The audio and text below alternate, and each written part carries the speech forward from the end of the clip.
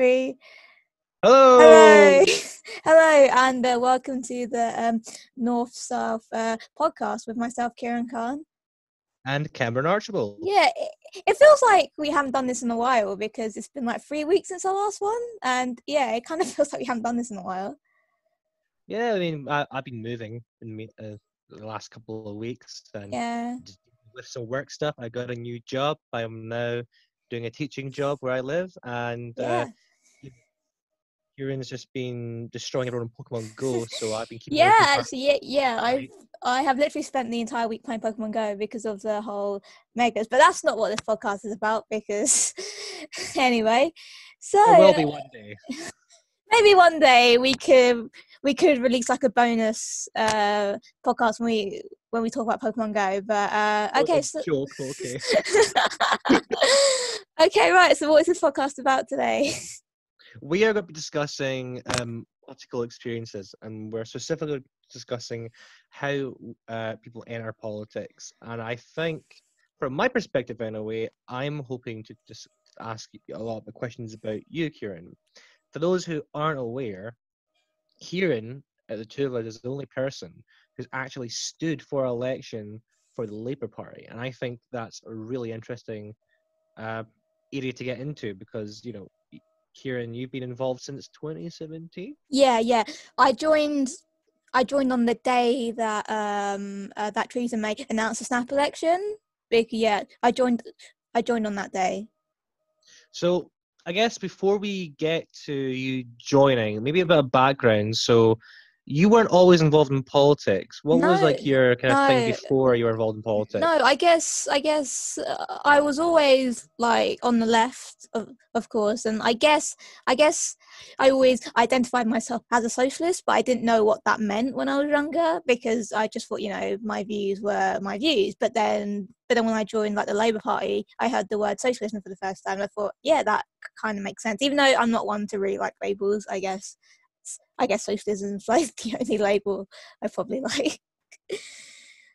So what were you into? Like what was like what did you do like before you kind of joined the Labour Party? Like what did you have a specific interest, or were you not interested in anything at all and like this kind of caught your eye? What how would you describe yourself before you were really got interested in politics? I guess I guess I was like just a student really, and I wasn't really politically engaged until about probably 2015. I think the first election I was eligible to vote in because I'm only 25 was the 2015 election, and I voted Green in that one, and Ah. yeah, I voted Green in 15 for a variety of reasons, but yeah.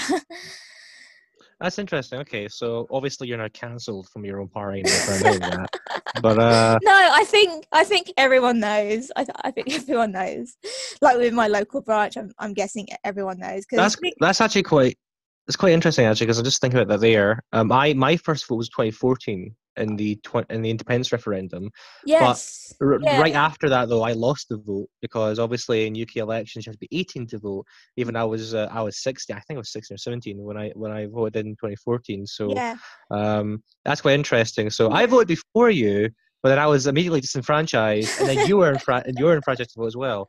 But okay, so what was your first like a political event that you went to? What was like the first thing that Um, was your first political experience? Would you say? I think it was a local branch meeting that within the Labour Party. Actually, no, that's a lie because I joined election, and then obviously join election, the Labour Party don't have branch meetings because they're really focused on campaigning. So actually, I think my first campaigning session was in Ifield, which is like 10 minutes from where I live. So I joined on the day the snap election was announced, and then like a couple of days later, I got a email, like a welcome email, and then I got a schedule with like all the campaigning sessions. So Mhm. so yeah, the first one that I did was in Ifield, which is really funny because then one of my good friends then they went on to become a councillor in that area. I spent so much time there trying to get her elected as council. So yeah, that was pretty cool. And when you started getting involved, how quickly did you make friends? Would you say did it kind of take time to make other friends within the Labour Party, or did you just immediately jump in and like who could relate to everyone within the group? Yeah, at first I tried to make friends with everyone because so I just tried to make friends with everyone, and then like very quickly I kind of figured out who like the left people were, and like who like the centrists. It was all very factional because like my local Labour Party isn't like the most leftist local Labour Party. Like I don't think the majority of our councillors are really on like the hard left of like democratic socialism, but I mean they are all on the left of some to like some extent. But yeah, I do kind of regret getting involved in the factionalism a bit too early, but I guess you make a lot of mistakes when you first join, but I guess I very quickly figured out like who were the lefties and who were the centrists, and like obviously the Blairites. It was pretty kind of funny. So that's quite interesting. So for you, you were left to wing before you joined the Labour Party. Like Yeah. you're just kind of naturally, and you were very self-aware. Whereas I think for people I speak to, they don't really identify as being left wing or right wing before they join a political party usually. And it's only when they kind of start reading into the party itself when they then join and go, I am left wing or right wing or centre left, centre right. Yeah, I guess that's because when you join a political party, you kind of get more like educated on political terms. Like I didn't know what socialism meant until I joined the Labour Party. Like I always identified as being like being a non-conservative, but I didn't really understand what the terms left wing and right wing were before I was in like my late teens. So I think a lack of political education on my part probably stopped me from becoming involved early on. But then like when I was younger, obviously it was New Labour, so and yeah, that wasn't a very left-wing party like when I was younger. But so I don't think I would have joined New Labour like when I was younger. But like when Miliband kind of came in and like kind of changed the face of the Labour Party, I guess he was trying to take the party more to left because I do think Miliband is sort of left wing. Like his dad is like a famous Marxist or something. So I do think he's kind of left wing. But the problem is he was surrounded by a very bad cabinet. So like with Miliband, because there weren't that many left-wing MPs when he was there, he was surrounded by a very like Blairite cabinet, so that kind of like tainted him in a way. But yeah, actually remember, I think there was a weird story in 2015 about Miliband's dad. I can't remember what the joke was, or it wasn't a joke, like some story around such a crazy story, some paper on a crazy story on his dad that it was almost akin to that of, this guy ate my hamster or something like that. I can't remember. I think it was like Miliband's dad ate my kitten or something. Yeah. And I remember seeing that, but I remember like when the press were like coming after Miliband because like he called for the breakup of like Murdoch's empire, and he went after really powerful people. So like when the press were first coming after Miliband and like calling him like too left, when obviously the state of the Labour Party going into 15 was not left at all. But yeah, like they were going after him so much, and I remember like he was really like he was really also vilified for eating a bacon sandwich, and I think that's what really contributed to like the loss of the Labour campaign in 15 because of like how like vilified he was and how like stupid he looked eating that bacon sandwich. And I just can't believe it. Like a bacon sandwich changed the whole course of British history. So to go back to yourself, you obviously joined there was a day after Theresa May announced the snap election. No, you saw yourself as it was the day on. So On the day yeah, itself. yeah. So Yeah. so I saw a press conference when she was like, I have just chaired a meeting of the cabinet and we have agreed that there's going to be a general election on the 8th of June. So then that's when I joined. Like I joined like literally the second she said those words. I was like, okay, now is the time to do something about this. So on that basis, then, like you joined then. Yeah. Was there any specific factor to you joining? Because obviously you were left wing before you joined, but was any like other things that contribute to you joining, like any policy announcements beforehand Yeah, or any yeah. events that occurred? Yeah, I really like Jeremy Corbyn. I really like Jeremy Corbyn. In 2015, I wasn't that aware of him because like that was when he first came to prominence. In like obviously he was an MP for like almost 2 decades at that point. But like when he first went for the leadership, because he was chosen by the Socialist Campaign Group to be the left candidate this time. So like when he first ran for leadership, that's when I first kind of became aware of him, and I was doing like loads of research on him, like when that happened. But I didn't join at that time because I didn't know if he would win or not. But and also at the time, I was really worried that if he did win, he would be stabbed in the back. And of course, a year later, that's exactly what happened when Miss Smith like tried to challenge him. But so yeah. Okay, so we've kind of learned a bit more about why you joined, and you're definitely into you're definitely part of the younger generation that in England that kind of joined up to kind of get with the Corbyn factor or Corbynism essentially. Yeah, yeah. What was like one of your first experiences within the Labour Party? So like what kind of activities did you do? What kind of, did you get any training?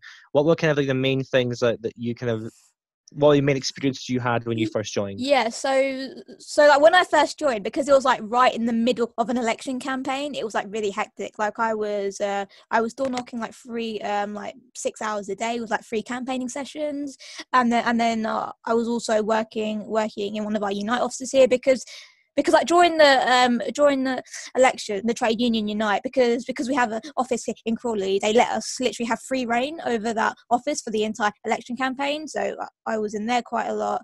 And I was also in the Labour Club a lot. It's no longer the Labour Club anymore, but like that was where we ran the majority of our campaign in 17. So I guess the first experiences was just like door knocking and like working like behind the scenes as well, like doing like phone canvassing as well. Yeah, it was a really hectic time to join the Labour Party.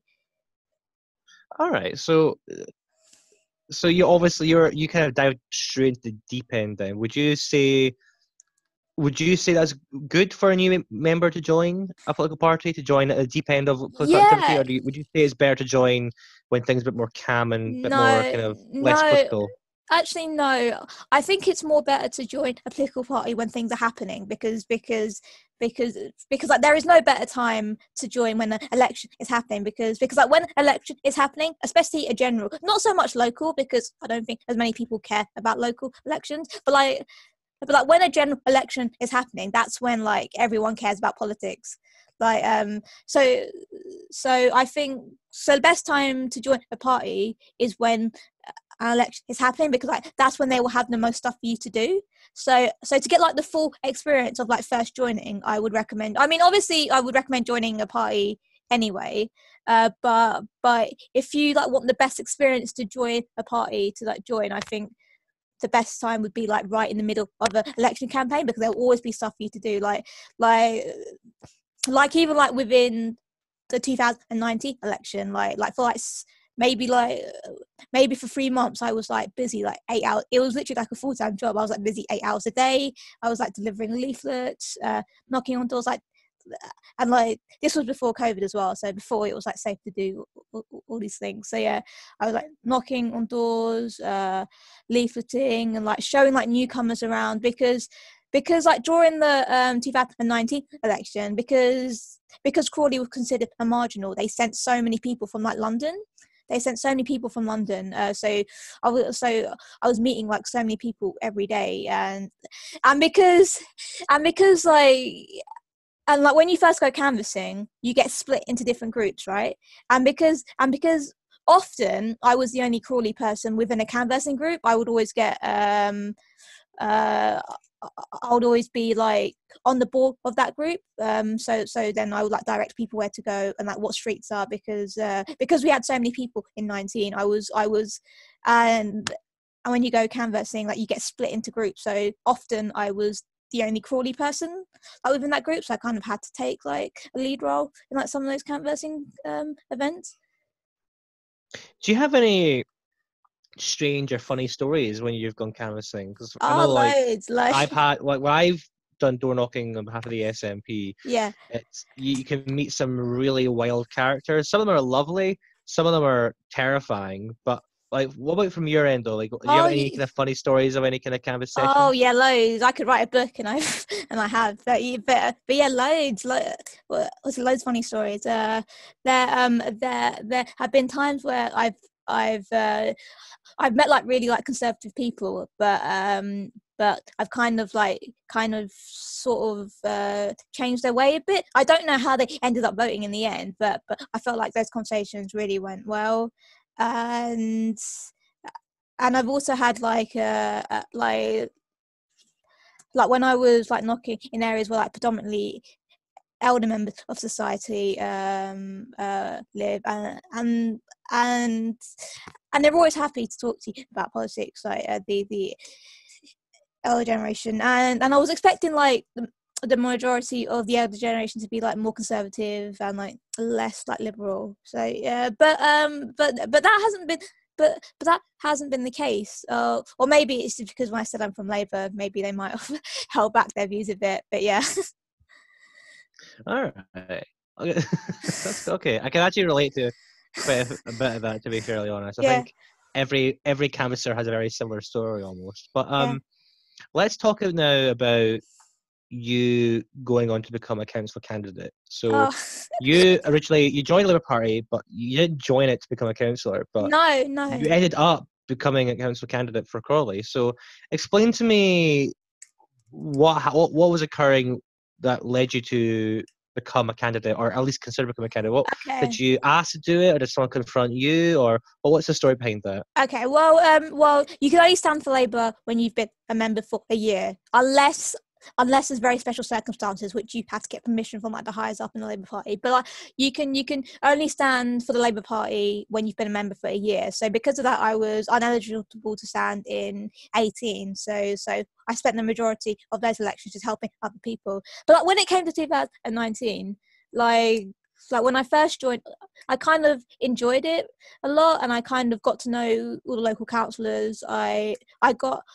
on the local Labour group for local council. So if you don't know what the Labour group is, a Labour group is a meeting of all the Labour councils on the Pacific on a Pacific council. So every council that has Labour councillors will have a Labour group where all the councillors discuss what they will do on the council. If they're in power, they will be discussing decisions. If they are in opposition, they will be discussing the people in power's decisions to see how they will respond to those decisions. And every Labour group are allowed 3 observers, I believe. Well, it's 3 in Crawley, but we're a very small council, so it might be bigger in like district councils. But yeah, in Crawley we're allowed 3 observers, and I got elected to the group observers role in 18. And then like when I got on the council observers and I started observing a lot of meetings, I was like, I could do this. I could do this. So yeah, and then so then I applied to be a candidate in 2019. I got endorsed by the LCF because like to be able to run. Who are they? The Yeah, RCF. I'm about to explain. So All right, sorry. so the LCF stands for Local Campaign Forum, and every local Labour Party will have one, and you can't run as a candidate unless you get an endorsement from the LCF.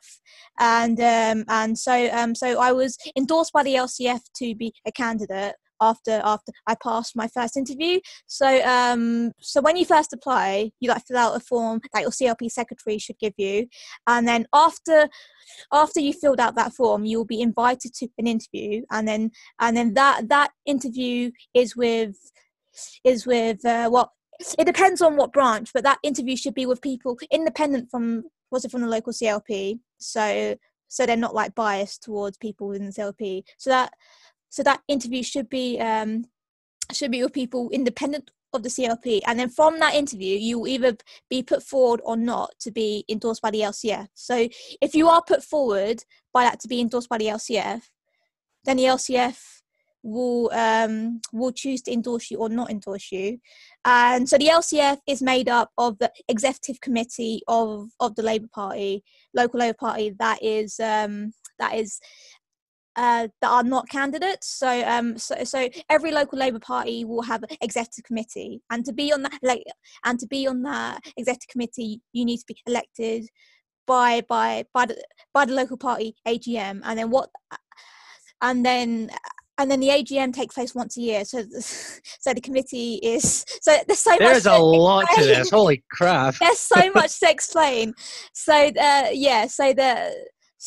after you get elected to the EC, if you are not a candidate in the local elections, then the EC becomes the LCF. So if you are endorsed by the LCF, you get to run as a you then get to put yourself forward to run. But if you are not endorsed by the LCF, then you have two options. You can either appeal that endorsement, that lack of endorsement, and then that gets taken up by Southern Region. And I actually had to do that my third time, but that's a whole different story.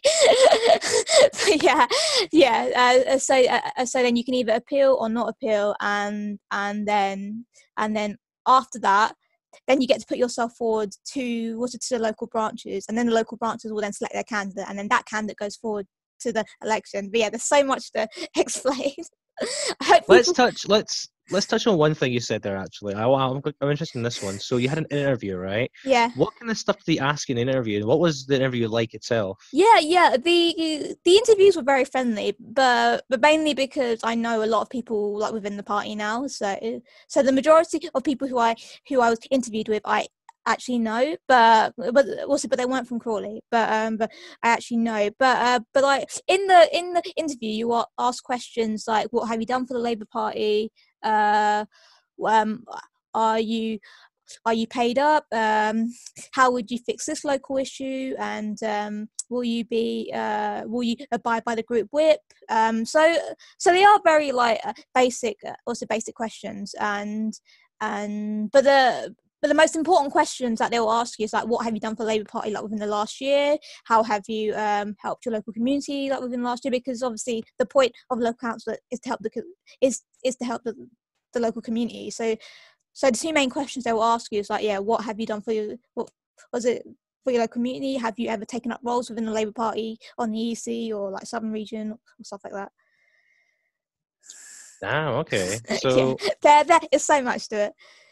Did anyone stand against you as well as for candidate, or was it how many people were involved with that? Oh yeah, so on my first year, because it was an all-out election, there were like 36 seats to fill, so people were standing against each other. So for my first year, I got selected for a Tilgate seat, which was at the time marginal. It's not marginal anymore, but at the time it was marginal. And but I also put myself forward for all the seats as well. So for the first couple of safe seats, people were standing against me. But then as the seats got more marginal, and then obviously to the safe Conservative seats, less people stand against you. So obviously there'll be loads of people standing for to be the candidate for all the safe seats, and then as you get more marginal, less people will stand. And like when it comes to like the safe Tory seats, we've like been in situations where we've been like begging people to stand just so we have a name on the paper.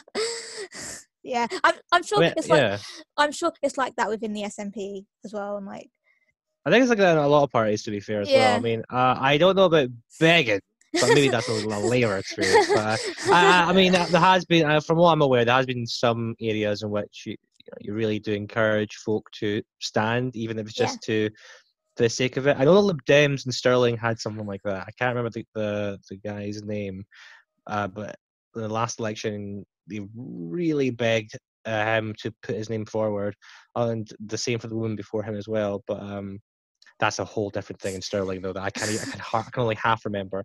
But okay, so so you're candidate now. So you're candidate, you got selected for it, for your seat. What was like campaigning then as the candidate itself? Was that Yeah. different from normal activism? And Well, what yeah. Yeah, well, when you're campaigning for someone else, you kind of have to say, "Oh, this is a candidate," blah blah blah. But then, like when you're campaigning for yourself, it's like you get all the questions asked to you, and so so so when you're campaigning on behalf of someone else, you don't really get that many questions because they want to talk to the candidate. So I'm always like, "Oh, so and so, this person wants to speak to you," blah blah blah. But then when you are the candidate, like you can't pass the questions on to someone else because you're expected to answer people. So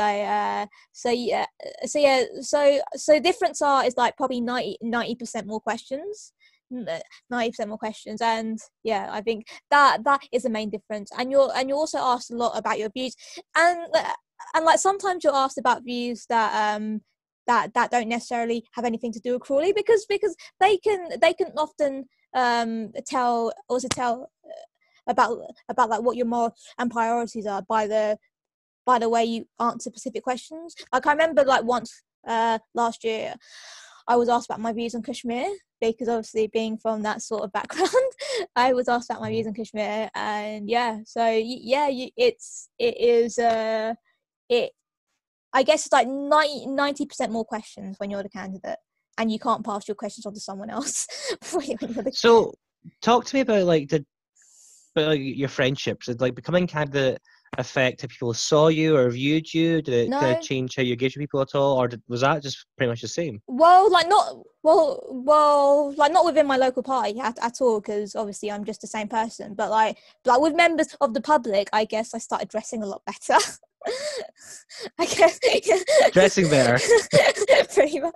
Like when I wasn't the candidate, I would just go out in a hoodie and jeans, but and just like and like campaign with people else. Like but like when I was the candidate for, and especially like when we had like big Saturdays where like we would get people from like outside areas to come in, I would like dress in a suit and then like address everyone before like we went out campaigning, because obviously they would want a speech from the candidates, like talk about local issues. So yeah, I guess the local party didn't see me differently, but I guess when it came to like members of the public, I guess that sort of does change your interaction, because you're sort of expected to do things when you are the candidate. So I guess that sort of. Is there anything like you maybe didn't enjoy as much as you did as a normal activist when you're a candidate? Was there anything maybe you thought was a bit annoying, or maybe as you became candidate, it was a responsibility you discovered you had to take on you weren't expecting? Okay, so did anything happen which you weren't expecting as candidate? No. I guess I guess I enjoyed being candidate a lot more than just being a normal activist, because obviously when you are the candidate, the campaign centers around you, like you have final approval on leaflets, and and you have final approval on text and all that stuff. Well, at least I did. It's probably different. Maybe. But maybe because my organizer knows me too well, that I wouldn't be happy with like pre-proven words that weren't written by me. But I guess everyone is different. Some people are just happy to have a generic leaflet that has made my Labour Party. But like when it comes to my first campaign, because I've been a candidate twice, and this is my third time, but it was cancelled because of COVID, so running again next year. But first time I wrote like a candidate's address, and I wrote that with help from my friend, and then that was put forward to be was one of my literatures. But yeah. So do you have any advice for any future candidates going forward in any party? What would you like your main kind of piece of wisdom be for anyone going forward in the future to be candidate for any party? I guess my first advice would be to get known within the local party, like because that is my first advice, to basically get known and to show your face around, like that, because like there have been loads of times within our party that there have been people coming forward, but like we haven't known who they are. So so obviously we have put them forward so they get a chance to put their case forward, because it'd be pretty unfair to not let people through to like the second stage of the candidacy. But yeah, so I guess but then, because like people don't know who these people are, like when it came like when it comes to like the branch voting, they necessarily don't do very well. So I guess my biggest advice would be to get known within the local party, and yeah, that's my biggest advice, to basically get known, attend everything you can, and like care about local issues, and like study all the areas that you want to run for. All right, okay. So now talk to me about the actual elections themselves that you took part in. So you took part in two. What was it like on, let's maybe talk about the election night itself. What was that like? Explain to me the process of that itself. Like, what did you do during election day? What happened during the actual count itself? What was going on there? Yeah, so my second experience was very unique because it was a by-election, so I was the only one running. So my second experience was very unique because it was a by-election. But the first time it was just a general local election, so there was like 15 of us running together for like different seats. So the first time I was running, because it was a 2-seat ward, so Labour put me up, and then they put also someone else up. And so we were sort of working together to win those 2 seats, and that is a lot of like partnership, and that is a lot of coordination, because obviously because some 2-seat wards can be massive, so you can't deliver like all the leaflets yourself. So that is a lot of partnership. And then the second time I ran, it was a very unique story, because it was the same ward, because I lost in May, but then the sitting councillor unfortunately passed away like 3 months after the election. So then we had why are you laughing? I'm not. Why Can you are continue? you laughing? It's an inside. Sorry, folks. Inside joke. Go on. Sorry. Go on. Go on. Why are you laughing? Okay. Well, so then, okay. So then I was chosen to run again, like 3 months after, in that same seat. So a lot of people like recognise me from the first time. So then, like when it comes to election day itself, it's a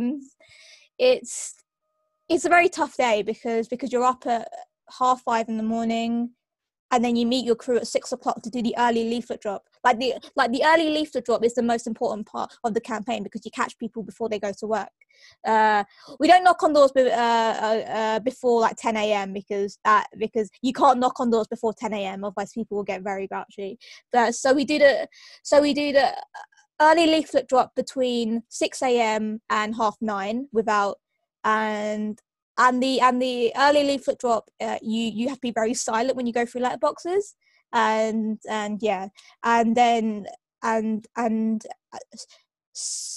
then the early leaflet drop stops at 9:30, and then we take a break for breakfast, because and committee rooms normally open at like 9:45. And so then that's when people are expecting people. So what committee rooms are is like committee rooms is like when every marginal ward will have a committee room, and these are when like kind members of our party have like given up their entire house for the day to basically be the centre of the campaign, and yeah, so committee rooms are normally stacked with lots of food, and they're normally like people come and go like all day, and they normally open about 9:15 for the first campaigning door knocking from till about 10:30 is like when we aim to start door knocking. But then the busiest period of election day is like 6 to polling day, because like 6 o'clock is when people are getting back from work, so then that is the busiest time.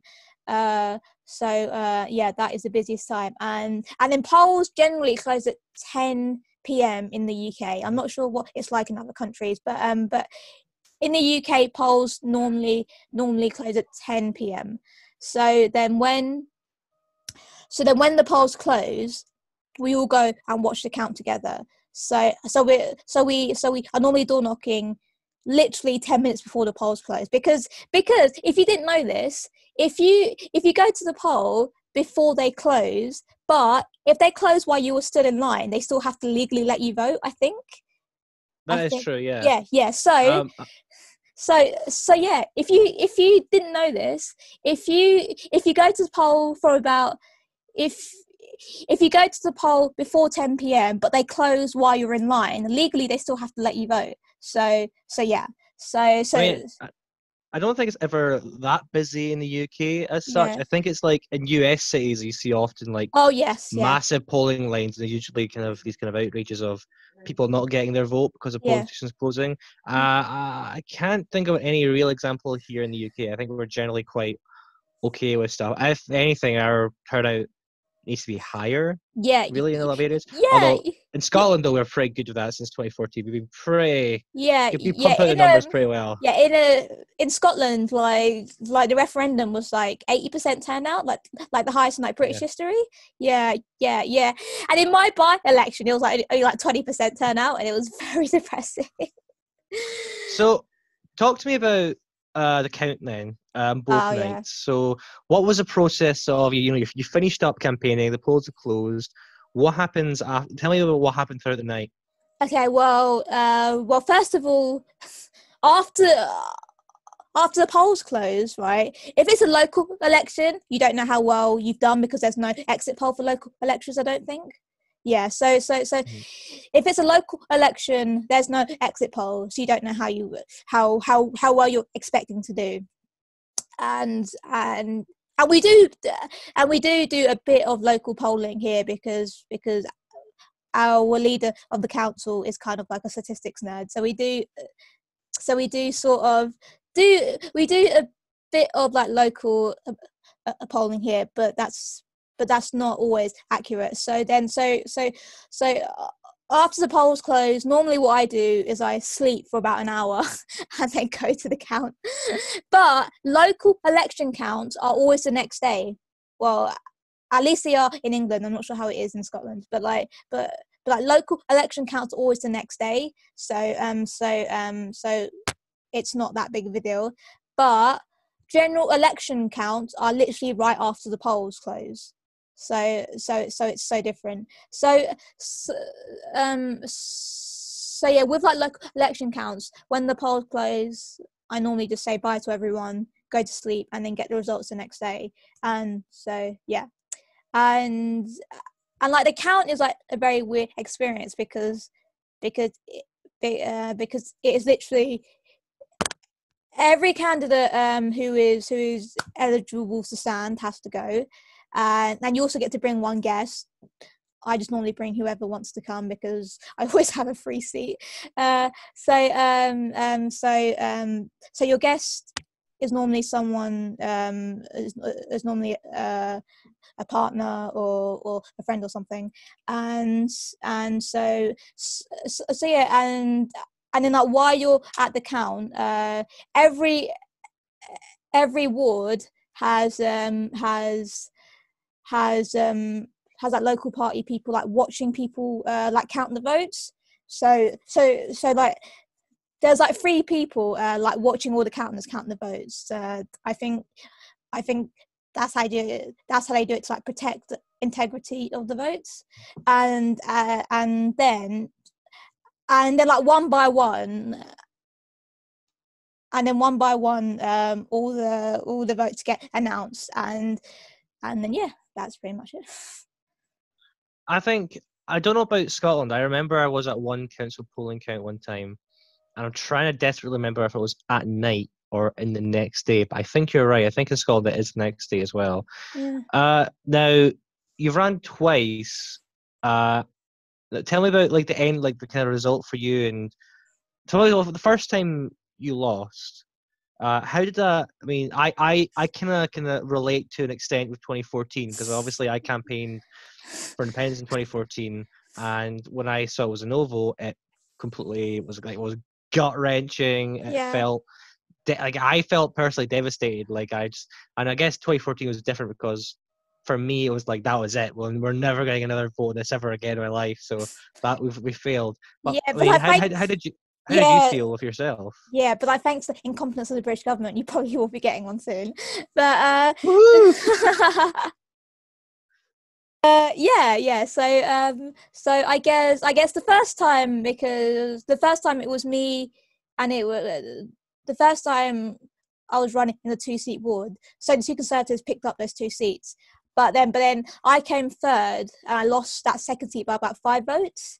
And yeah, and it was pretty disappointing at the time, but because it was a very marginal, I was all.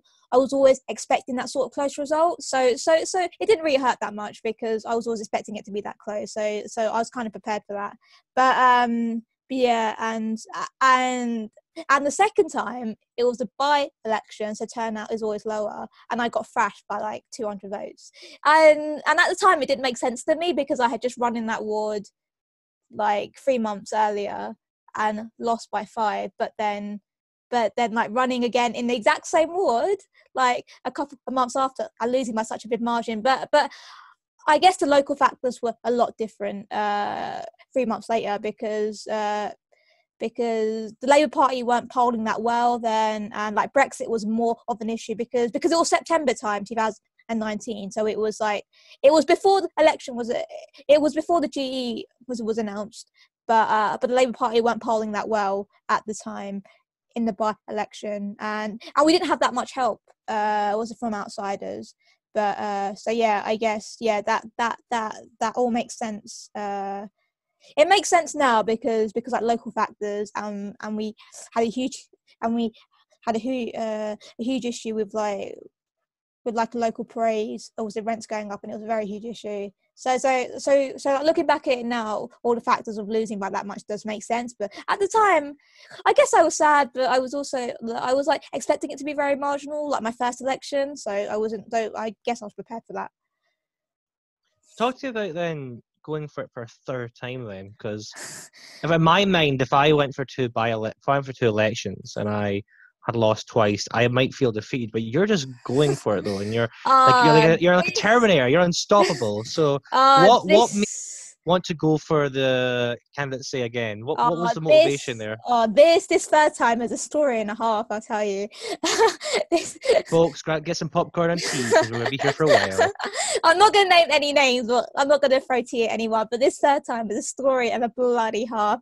So like this was before COVID was even an issue. So after the general election in 2019, where we got hammered across the country, So then, like when it came to like selecting, because normally we select candidates for May in October, November, right? But because of the general election, it was pushed back till February. So then we selected our candidates in February. So then, like when I first applied to be a candidate for 2020, I got rejected, and I mean the reason why I got rejected was because it was just personal vendettas I have in the party. It's all sorted now but yeah, I got rejected, and then because the LCF, because I passed the interview was with 100%, but then the LCF refused to endorse me, and yeah, and then I appealed that decision, and then Labour Southern Region overturned the decision, so then the LCF had to endorse me. So why was that? Was there any reason why they didn't endorse you the third time? Yeah, I over the last 3 years I've had a lot of personal vendettas with people, and unfortunately a lot of the people who didn't like me were on the EC at the time. So yeah, but yeah, so then when I appealed that decision, so Labour Southern Region overturned it. So yeah, and it does so then when I got that decision overturned, then I was then put forward to obviously the branches vote, and then I put myself forward for my home seat, which at the time is Safe Labour. We don't know how safe it will be with how actually, which is normally Safe Labour. We like haven't lost a seat since 2014. And so I put myself forward for the seat, and I was up against a sitting councillor for the seat who was also obviously running to get re-selected, and I won that selection by about 2 votes, and so is that quite tight, right? so I won that selection by 2 votes. And then after that, there was even more palaver because after that there was even more palaver because that decision was then put to the Southern Region to have a look at, and because I don't know how to explain this without going into a lot of detail and like throwing shade at people, but like just do it vaguely. You don't have to go into super detail. No, but so then that decision was then put forward to Southern Region to have a look at, and but then when Southern Region made the decision to uphold that decision, because there was like a whole deselection campaign, was it for me, and so then that decision was then taken. So then Labour then decided to uphold that decision because the LCF had a look at the decision again. So then the LCF and Labour Southern Region then decided to uphold the decision. So then that means I was safe, and so and then the elections got cancelled because of COVID. So the unluckiest candidate in the world, I would say. Well, I mean, you can definitely, you know what? I'll try to find out people who are worse than you. We've got a competition here. Who's had it worse? But right. I'm not putting anyone off by actually running for council. But it's a grand conspiracy against you, Kiran. Can they're after you? No. The shadows of the Labour Party. Well, I guess like with the direction the Labour Party is going in now, I wouldn't be surprised if I get suspended by the end of the month. That's cool. Heavy. My brother has just dropped the cat on me. Okay. Very bizarre. Anyway, sorry about the distraction. Let's okay, so the election's been delayed for you. Yeah. But let's see. Well, actually, regardless if you win or not, where do you see yourself in the Labour Party in, say, 10 years' time? Or even with that, where do you want to see the Labour Party in 10 years' time? Well, or where would you be within that Labour Party? Well, like when it comes to the direction of the Labour Party, I am sort of not I'm sort of not optimistic about the future of it because we have seen the Labour Party polling a lot better. Like earlier last month, we saw the Conservatives not having a lead like the first time since last year, and so I am optimistic in terms of polling, but I'm not optimistic in terms of the direction that the current leadership of the Labour Party have, because obviously Keir Starmer is like taking the party into a very different direction to what I would want it to be, and the current cabinet with like Rebecca Long Bailey gone, who was like the last fight for the left in the current front bench now, and now that she was fired, there's hardly, I don't think there's any left person. There's not any like Corbynistas or like any like lefties like left on the front bench anymore. Correct me if I'm wrong, but yeah, I don't think there's any more. So I guess within the next 10 years, I guess I would like to see the Labour Party shift back to the left, because at the moment it's like shifting to the center, and the policies they have come up with, like their rent policy just didn't make any sense, and their and what really upset me and a lot of the Asian community was their U-turn on Kashmir. And so if you guys don't know about what's going on in Kashmir, basically it is under also Kashmir is kind of split, so it's Azad Kashmir that is controlled by the Pakistani Authority, and like Jammu Kashmir is controlled by the Indian Authority, and it's sort of under occupation, and there is a campaign to basically like free Kashmir, so it's a whole independent was sovereignty, which I support. So and but then so last year there was a motion passed at conference to basically respect the will of the Kashmiri people, and because the Indian government revoked Article 30 something, which that actually gave special status to Kashmir, and which, but because that special status has now been removed from the Indian constitution, they have kind of like seized Kashmir. So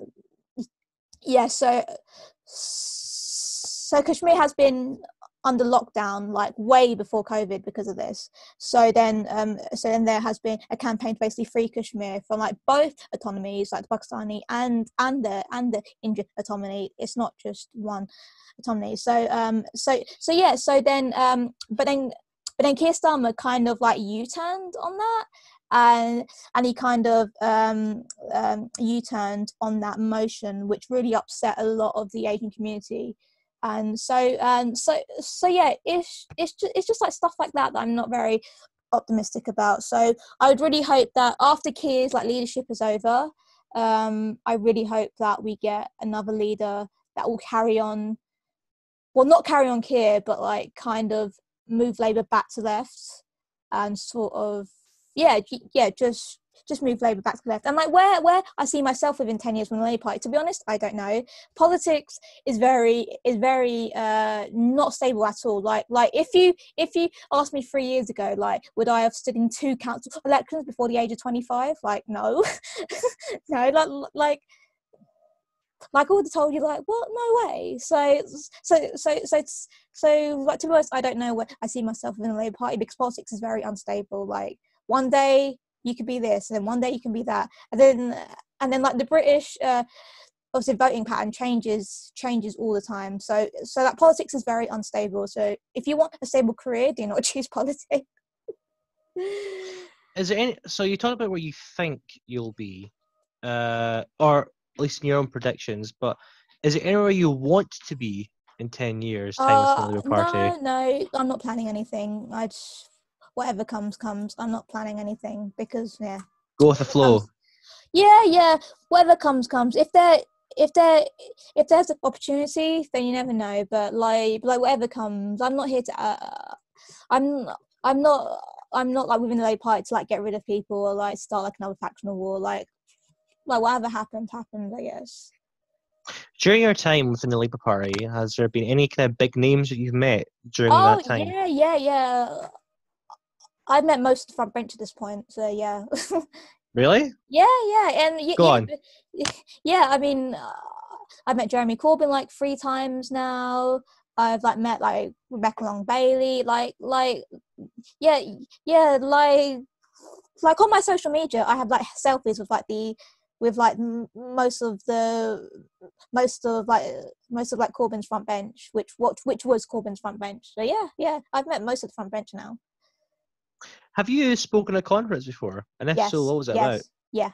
I spoke at a conference because for those who don't know, you can only speak at conference if you're a delegate. If you can go to conference as a visitor, and if you buy the full pass, you're allowed full access to everything, but you have to go through lots of but you have to go through lots of security checks to even be eligible to buy a pass. But yeah, so you can go to conference if you're an honorary member. You can buy a pass and get the full access, but you can only speak on the podium in the front hall if you're a delegate. And how you become a delegate is you have to get selected by your local party to go as a local party delegate. So the first time I went to conference, it was in Brighton, so that's not very far from me. So the first time I went was in Brighton, was in 2017, and I went as a visitor, and I stayed with like 5 other people who are from my CLP, and it was really fun. But then the second time I went was in 2018, and in 2018 it was in Liverpool, so I knew I wouldn't be able to afford to go unless I was a delegate, because if you're a delegate, you get all your expenses paid. If you are a visitor, you have to kind of fund yourself. So I knew that I wouldn't be able to afford to go to Liverpool if I was delegate. So I put myself forward to be a delegate. No one else wanted to be the youth delegate, because you can only be a youth delegate if you're 26 and under, which I'm fastly approaching 26, unfortunately. But yeah, you can only be a delegate if you're 26 and under. So then no one else wanted to be the youth delegate for that year. So I was the youth delegate, and I got chosen to speak at conference, and it's sort of like a free for all of like how you're chosen to speak. Like the people on the podium just like pick random people. It's sort of like a free for all, and I was lucky enough to get picked on my first time, because like not many people are picked, because obviously it's a very limited window. So I spoke in support of open selection. Now what open selection is that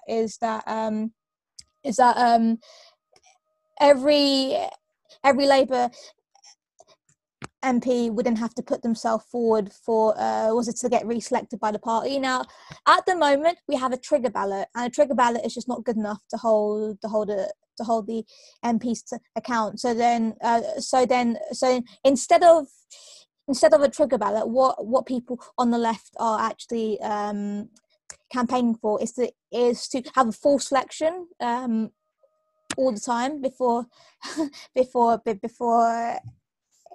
every election. So I spoke in favour of that. We still don't have full selection for MPs, but we do have open selection in local council though. So it's kind of working our way up.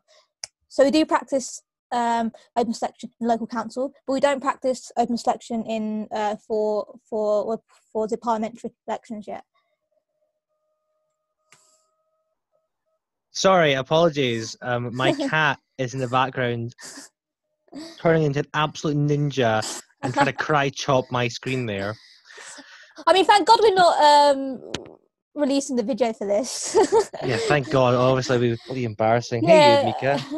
My cat's called Mika, by the way. I mean, maybe one day if we do like create like a Patreon for this podcast, we might like release the videos on Patreon or something. I need to get a better room and look nicer, I guess.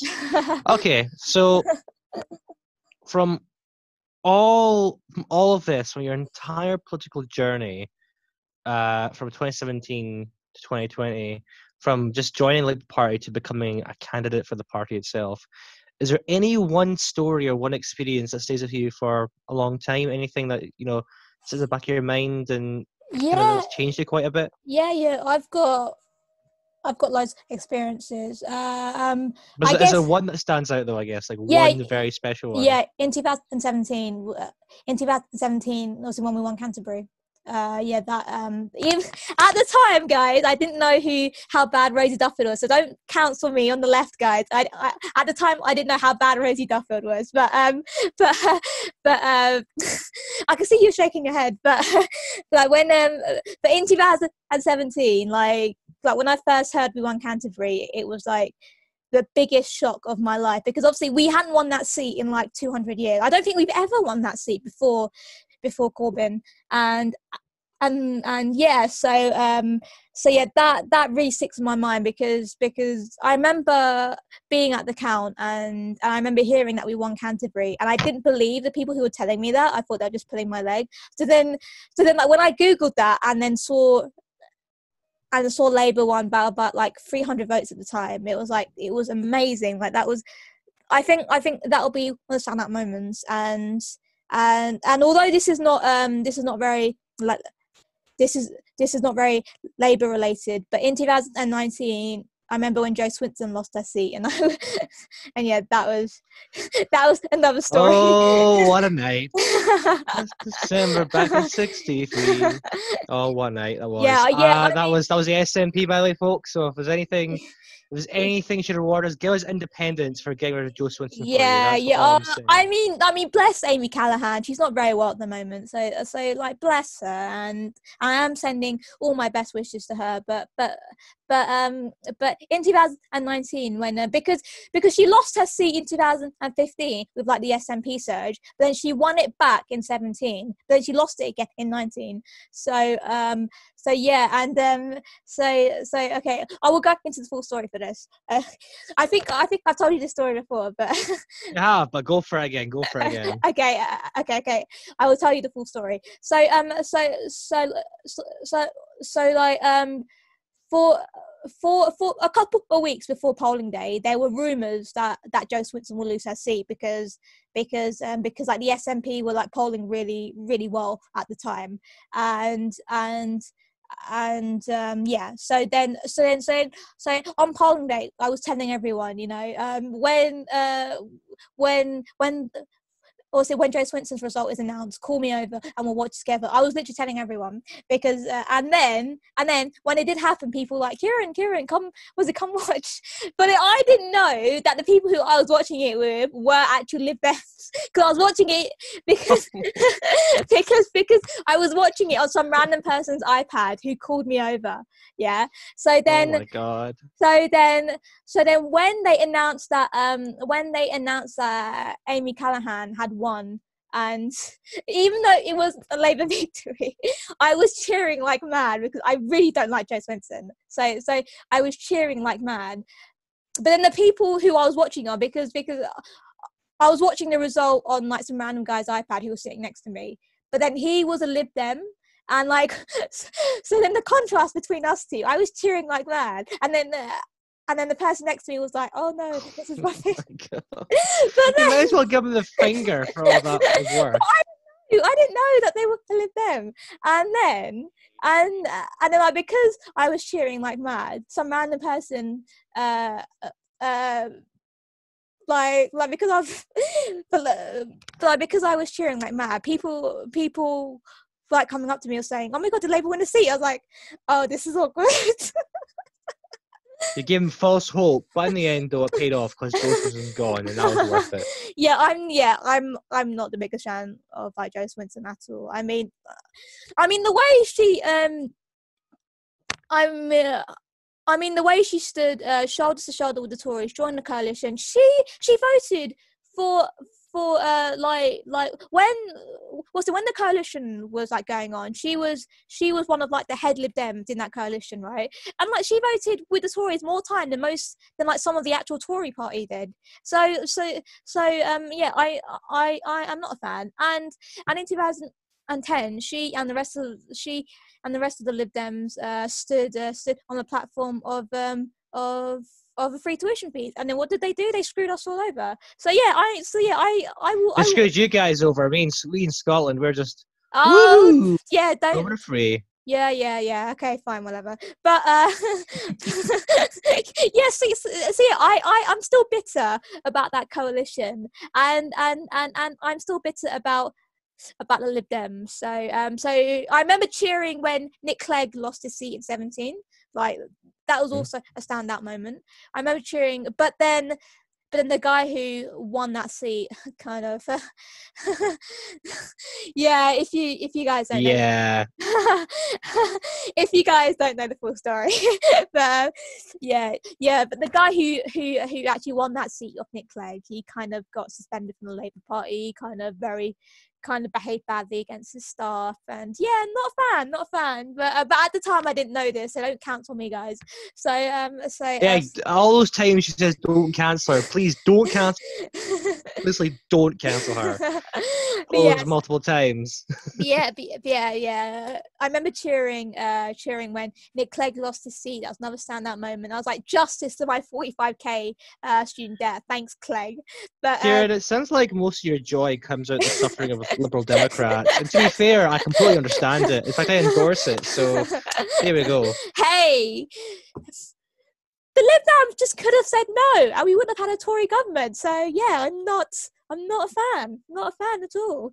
I'm not a fan. Is there anything you do differently in your time from an activist to a councillor? Is there anything you do differently now when you can reflect on your journey? I guess.